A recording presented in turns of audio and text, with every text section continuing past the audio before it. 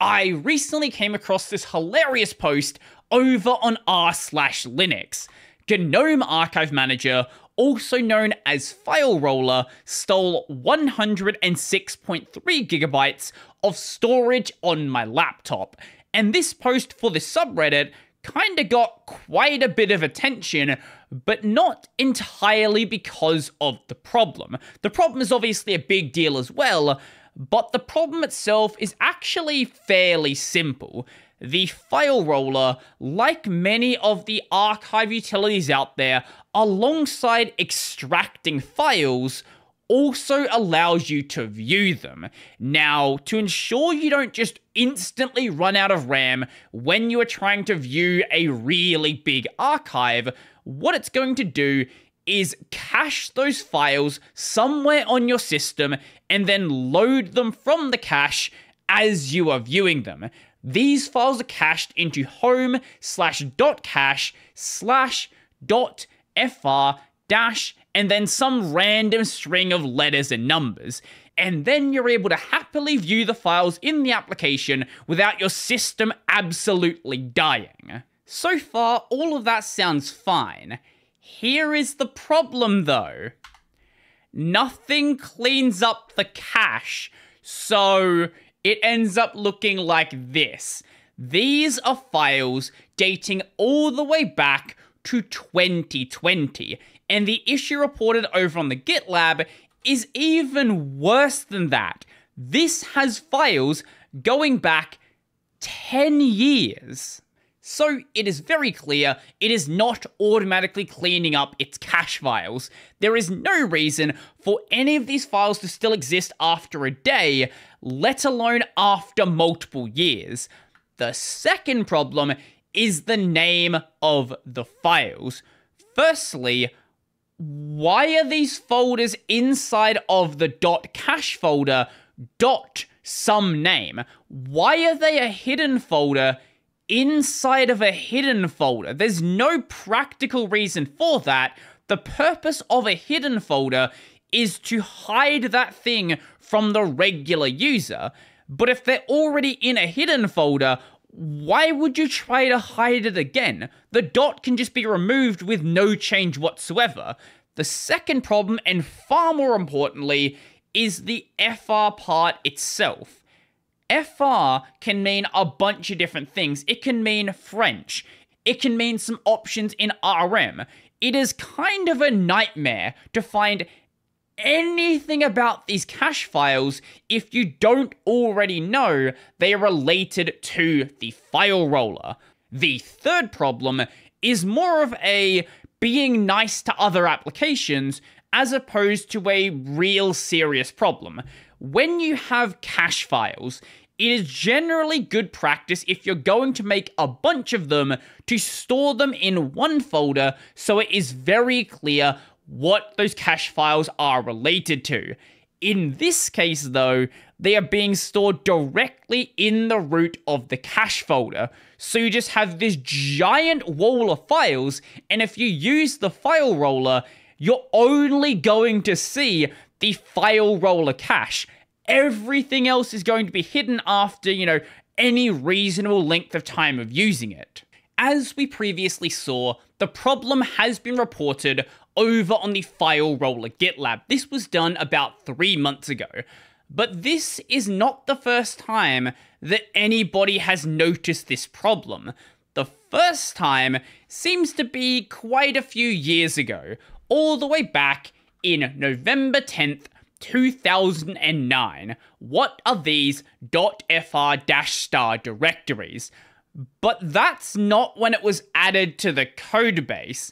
It's actually been present in the codebase a little bit longer, since all the way back in 2004. Now, it can put files into the /temp directory, but most of the time, they're going to be dumped into your cache. Temp is much nicer because on most Linux configurations, temp is going to be automatically cleaned out. And here's the thing. It's not like this is a duplicate issue that maybe got rejected at some point. Maybe, someone tried to start working on it, but it never ended up being finished.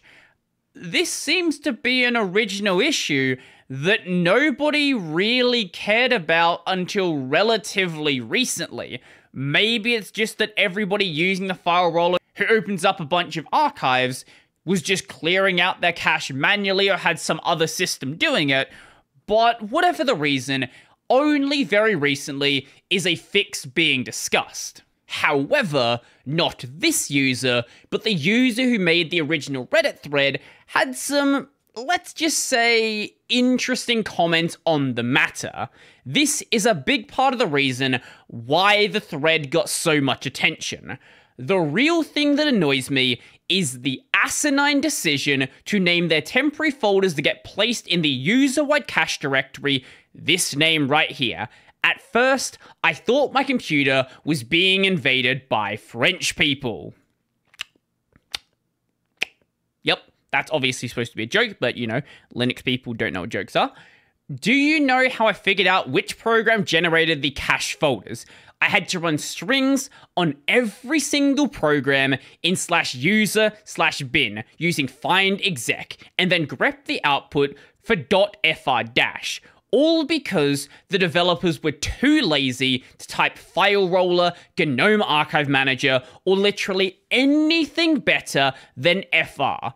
Do they have any idea how many things abbreviate to FR and how ungoogleable that is? Also, someone did create an issue asking GNOME to store their temporary folders in proper directories that's automatically cleaned up. It's 3 months old now, and the last activity before my comment was 2 months ago. Changing .cache to /var/temp or /temp does not take 3 months. In conclusion, if anyone from GNOME reads this, fix this issue. 100 gigabytes being stolen by files that should be temporary is unacceptable, and the suggested fix of storing them in /var/temp is really not hard to implement. Thank you. Now, minus the French people, all of these problems are completely legitimate problems also being mentioned over on the GitLab. The issue is how the problem is being framed.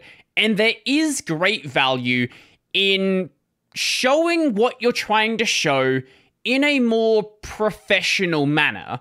And as to be expected, a lot of the comments on this thread are basically telling the author to stop being entitled, get off Reddit, and go and fix the problem themselves. Do keep in mind, while the GNOME file roller is an official part of the GNOME project, it is stored on the GNOME GitLab, and at a time in the past, it was a core part of GNOME. Nowadays, that final point isn't exactly the case. Ever since GNOME 41, it has not been a core part of GNOME. It's an optional thing that distros can choose to include. And when that happens, development is gonna slow down quite a bit, and certain things that probably should be addressed are gonna take longer and longer to deal with. I think a big part of the reason why people still think the GNOME file roller is this core part of GNOME is, like many things with GNOME, Ubuntu is to blame. Ubuntu makes a lot of modifications to the way that GNOME works, including a bunch of extra plugins, a bunch of extra applications, and one of those applications is the GNOME file roller. And there was this discussion being had about whether it should be removed with 23.04. Prior to that point, it is absolutely being shipped out of the box. Now, when a project is in this state where it's not really clear who's actually using it, whether it still should be developed, a lot of people that would otherwise work on the project likely are doing other things instead. Whilst there are absolutely people employed to work on FOSS software, see the GNOME leadership, see many of the Manjaro devs, especially those that are listed on the Manjaro website, many of the Krita devs and things like that, All of these people are getting paid, but the vast majority of people out there working on FOSS are completely volunteers. Maybe they get a couple of dollars on their GitHub sponsors or their coffee, but it's certainly not enough to be doing this full time. And when you're not doing things full time, you don't really care what other people tell you need to implement. Generally, what you're going to work on is the things that are grabbing your attention. For the record, the reason why it was removed from core GNOME and being discussed for removal from Ubuntu is basically because Nautilus does a lot of that same functionality. The extracting part is already in Nautilus, so you don't really need an external application to be doing the exact same thing. Now, I don't believe Nautilus can view the content of an archive, so you will need to use the file roller for that. And I believe the file roller has a much wider range of supported formats as well. But Nautilus is going to cover the main things you care about, so for most people, that is going to be perfectly fine. Now, I do want to make something very clear. I don't think you necessarily have to go and fix a problem yourself to be contributing to FOSS. I don't think there is anything wrong with making a blog post, making a video like I would do, or writing a Reddit thread. I do think there is a lot of value in shining a light on a problem that is not being addressed. If you have a platform or you have some way to get people's attention, I think there is value in getting people talking about a problem and showing that there is interest in getting it dealt with. This is pretty much what I'm trying to do here on this channel a lot of the time.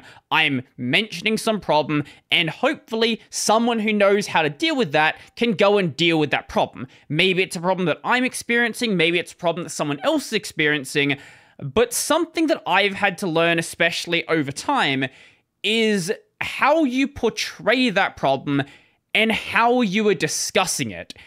Always keep in mind that most of the people out there are just volunteers. And if they are just volunteers, you are not entitled to their time. Now, there's an argument to be made for someone who actually is getting paid, but that's a whole separate issue. And this thread is a really great example of how not to explain your problem. A lot of the insults in here, a lot of the way that things are phrased, could just be removed because the rest of the thread is really, really good. And the poster of that thread did comment on the GitLab as well and explain their problem in a much more succinct way and a much more, sensible way, along with getting involved in discussing how this problem might actually be addressed going forward. And even though the Reddit thread certainly had its problems, as it stands now, the problem actually is being addressed, so it did achieve its goal. There are a bunch of open issues and open pull requests right now for dealing with exactly this problem. File utils, use file roller in temp names, reprioritize folders to go for temp before .cache, and force clean the temporary subfolders cache on startup or shutdown when a single instance is running. So hopefully for any users out there who are still using the file roller, this problem does get addressed, and finally, the basically 20-year-old problem can actually go away. But let me know your thoughts on how these problems should be addressed and how they should be discussed. I think there is a big difference with discussing something in a public forum and then ranting about it in like an IRC chat or a Discord.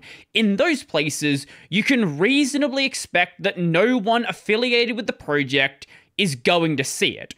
But when it's in some public forum, some public website like this, I think you should probably approach it in a more professional manner, but maybe you disagree. I would love to know. So if you like the video, go comment. Yeah, comment. Like the video. Go like the video. If you really like the video and you want to go and support the channel, be one of these amazing, I forgot my outro, amazing people over here. Check out the Patreon, subscribe to the Liberapay, linked in the description down below. That's going to be it for me. And it's GNOME, not Gnome.